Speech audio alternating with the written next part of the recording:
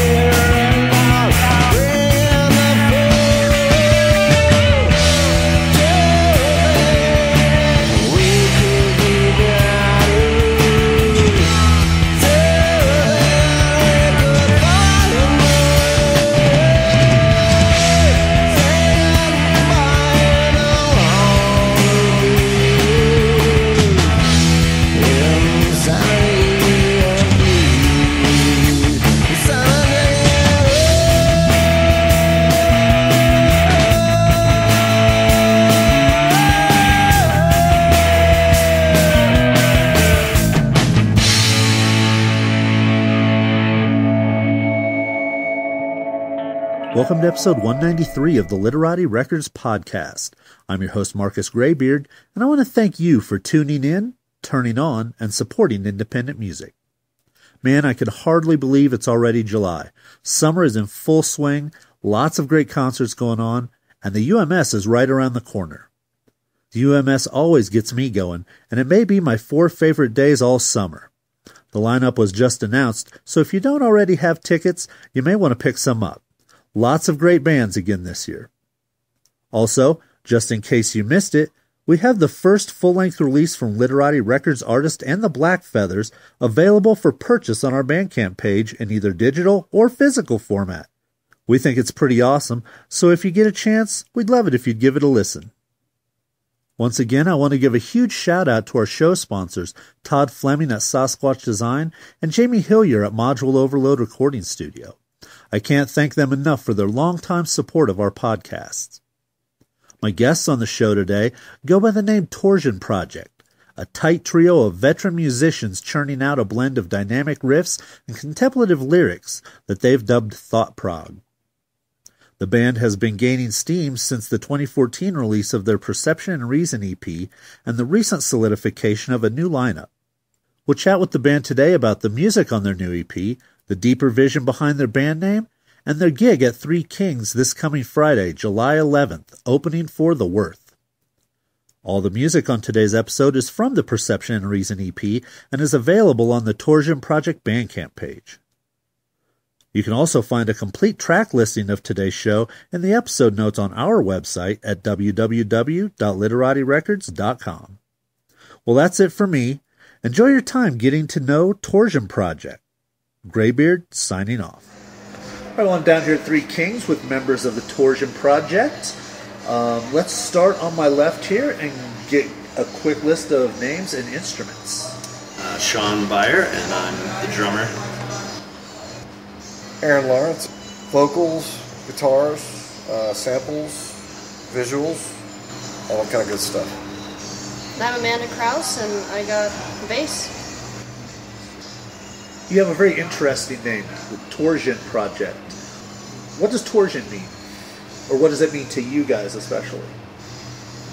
So, Torsion Project actually started out as torsion. It's, the meaning of the word itself actually is to contort, to twist, right? So you hear it with torque and all kinds of other, associations. But in our kind of philosophy, torsion goes both ways. You can actually contort something or be contorted by something. So if you take it to a philosophical level, is the world contorting you, twisting you, or are you actually doing the twisting of the world? So it's really a matter of perspective. And, for a little while we were Torsion and actually turned it into Torsion Project because it's more than just the music, which the music is very central and very important. But there's also an art involved, and social media, and promotion, and any type of artistic endeavor that can actually be encapsulated within this project. Well, can we get a brief history, kind of how the band came about and started playing together? I don't know. We've all been musicians for years and years and years and years, which is great. And about 4 years ago, kind of really started this project on my own, and actually went through a couple of other individuals. Finally found Sean, thank God. He's been the real, quarterback, the solid foundation behind what we do. And then, unfortunately, went through a lot of flaky bass players, and we're very, very fortunate to have found Krause, because she has her shit together. She's amazing, brings lots of ideas. And we're really a trifecta of there's no box. Like, how can we think outside the box? And what ideas do we bring to the table? And what works and what does not work? Your 2014 release, Perception and Reason, is a gritty blend of tight, heavy riffs and more spacious, arpeggiated guitar patterns. It has a darker feel of like Facelift and Dirt-era Alice in Chains, while the musical tones and textures kind of remind me more of Opiate or Undertow era Tool. Wow. Would you say that's an accurate assessment of perception and So we're reasoning? not even close to that kind of a ball game. Those are no, I'm just kidding. No. That's really, really quite an honor. But we don't sit around and write music that we think is going to be either very commercial or playable or people are going to like. One of my own personal philosophies has always been I write music that challenges me, that I enjoy, and that's why you see a lot of down tunings, a lot of minors, a lot of off time, especially splattered throughout a lot of the different songs. And it's not meant to be for everybody. It's supposed to be for people that get it and they go, oh, I made that emotional kind of connection to it. But more importantly, in surpassing all of that, does it challenge the three of us? Does it make us happy? And at the end of the day, if that's not happening, then this band isn't here, right? So. Where did you guys record the album? We got together with Bob Fabrach from Slim Cessna's Auto Club. Blood Access. Blood Access. And, he has an amazing studio at his home, and he's one of those legends here in the scene. And we were very honored that he chose to work with us and spend his time with us, because he could be doing a million other projects. So that was a really cool experience to get his insight, and I think especially into the vocal parts. He had a lot of good input, things that we hadn't thought about before. But I think the sound he captured was pretty spot on, kind of that live, not overproduced. So he did a great job. But I was talking to him, and he's extremely busy, but he's also extremely picky. There are people all over the world that are asking him, hey, will you record this? Will you just mix down this? Will you master this? And he's like, no, it's not worth my time. So I talked to him, and he was like, yeah, I really enjoy what you guys do. And I thought one of the epiphany moments was when he was looking at us, and he was like, what do you call this? And we were like, I don't know. And he was like, do you call it math rock? Do you call it prog? And I, kind of came out with a little bit of a little moniker called Thought-Prog, where it's very progressive, but it should make you think and have some kind of emotion, right? Whether that's you hate it, you love it, you can't understand it, but you want to know more, as long as it elucidates some kind of response, right? So he was really, really instrumental in taking us under his wing, going, I don't have time for all this other bullshit. Yeah, I'm going to take you guys in and we'll just do it. I think Thought-Prog's definitely a good tag for it. Cool. Well, as songwriters and music fans, who would you say are the artists that you most connect with, or who inspires you? One of those people that, just like, you hear them and you go, yeah, that's it. That's the way you do it. We know yours. What? Your influence? My influence? Oh, my influence is John Paul Jones. Reason I picked up the bass. And I'm highly influenced by Geddy Lee.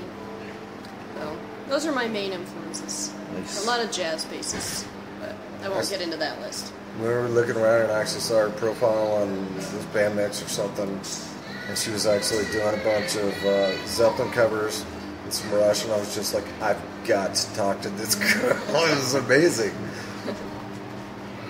For me, I really love Danny Carey, of course, the polyrhythms and the kind of intricate stuff that he does. It's not all heavy, it's very, thought out. Mike Portnoy when he was doing the Dream Theater stuff. Matt Cameron with Soundgarden and Pearl Jam. And Brad Wilk is another one, especially the latest album with Sabbath. I thought that was really cool. And I think there's elements of what we do that sound a little bit like Sabbath too. So those are some of my top, I guess. Vocal-wise, you were talking about Lane, and he definitely, I love Jerry and Lane, their sense of harmonies and being able to kind of think outside the box that way and not in the mainstream. As far as some of my inspirations for guitar players, I like a lot of heavier stuff. A lot of the guys from Sugar. You got Adam from Tool, obviously, big influence. Jerry Cantrell, very melodic. I love a lot of blues players.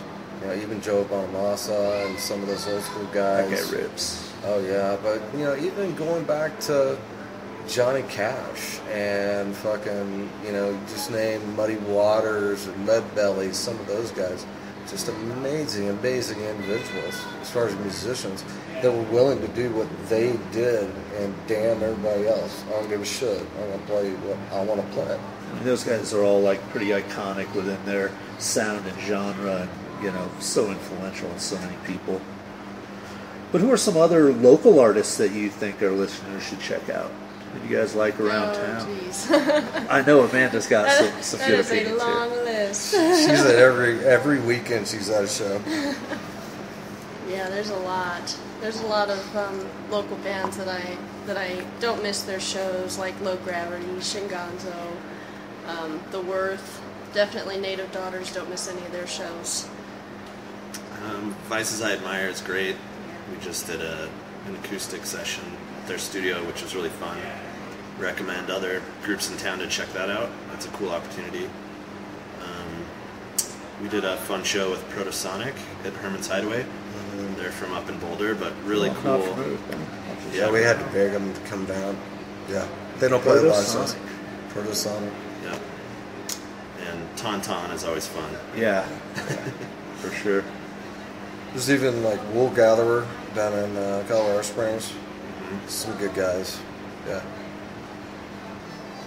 Well, I know you guys have a show coming up right here at Three Kings. You want to give us all the details on that? Who you're playing with? What time? Dates? Yeah, we are honored to be playing the Worth's EP release show. They're releasing a phenomenal EP. Got to check it out. And when you come, you actually get it for free. They're handing out the EPs for free with covers, so. We're going on first, so I don't know. What, Yeah, we're going 8 on o'clock. right at 9. Yeah. First. Yep. Doors open 8, go 9. Yeah. And then the whole night is just killer. So, I mean, get here early, stay late. You will not be disappointed. Well, what track off Perception and Reason should we close this interview with? You guys have a favorite or one that's kind of dear to your heart? 3 people with 3 favorites, I'm sure. Hey, we'll play them all, man. Sweet. Well, I have 6, so. I would say for my pick, it would be probably Days Full of Night. Yeah, everybody seems to like that one. Days Full of Night would be a good one, I think. Cool. Well, hey guys, thanks a lot for taking time to meet with us, man, and let us know what's going on with you guys. It's going to be a great show. That's July 11th, right here at Three Kings. Friday. Yeah, man, it'll be a great show. Thanks for your time. Really appreciate your time, man. Yeah, thanks for having us Yeah, and thank for you. supporting local.